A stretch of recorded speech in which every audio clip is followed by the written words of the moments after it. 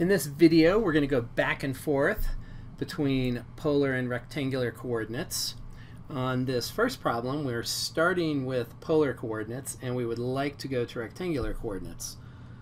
This tends to be the easiest direction to go because we have these two equations. We have that x is equal to r cosine theta, and we have that y is equal to r sine theta. So it's really just a direct substitution. So x will be equal to 5 times cosine of 270. That's going to be 5 times the cosine of 270, which is 0. So x is 0. And the y value will be r times sine of 270. Sine of 270 is -1. So the y value is -5. So the conclusion here is that the ordered pair in rectangular coordinates is 0, -5. You can also visualize that from looking at this point. This says go to 270 degrees, which is the negative y-axis, and go out 5 units. So that would put us at 0, -5. Similarly, for the next one, we just have to plug and chug. So x is equal to r, which is -5, times cosine of 3 pi over 4. So that will be -5 times the cosine of 3 pi over 4 is -√2 over 2. And that is going to be 5 square root of 2 over 2. And then the y value will be r times sine of 3 pi over 4. So that's -5 times square root of 2 over 2. And that is -5 root 2 over 2. So that makes the final ordered pair 5 square root of 2 over 2, comma, -5 square root of 2 over 2.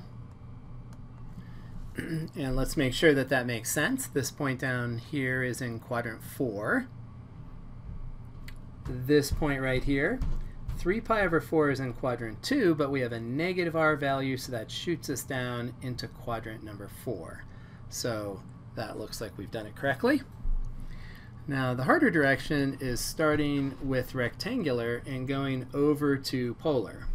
So let's take a look at that. So here we have that x is equal to 8, and we have that y is equal to -8 root 3. We need two different equations here. We need to know what r is, and we need to know what theta is. Let's go with r first. So the equation we use is that r squared is equal to x squared plus y squared. So r squared is going to be 64 plus 64 times 3. When we square this, this is a product. So we square the -8 to get 64. We square the root 3 to get 3. And this is going to end up being, if we wanted to, we could be clever and factor out 64, and we have 1 plus 3. So this is going to be 4 times 64. And that is going to be 128 times 2, which is 256.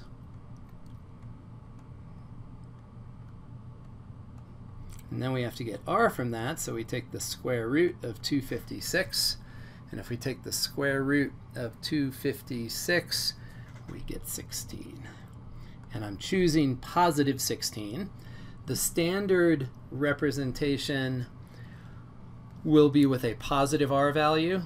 If they asked us something crazy like use a -r value, they would tell us we could use positive or negative. The standard representation is to have a positive r value and a theta value that's between 0 and 2 pi.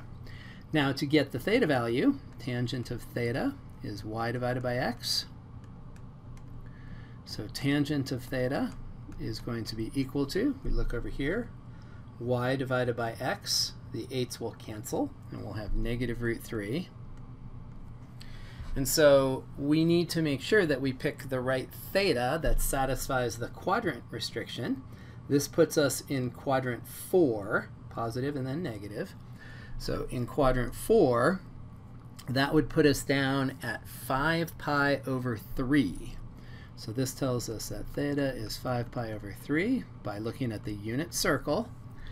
And we're looking at the 12-sector unit circle. The 12-sector unit circle at 300 degrees has a tangent value of negative root 3.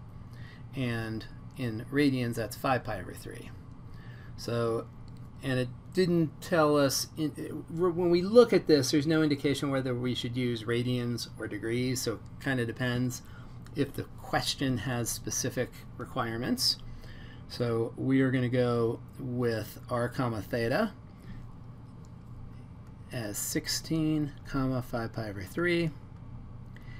If they asked us to do it in degrees instead of radians, we would do this. So those are the representations. Hopefully that helps. Of course, let me know if you have any questions.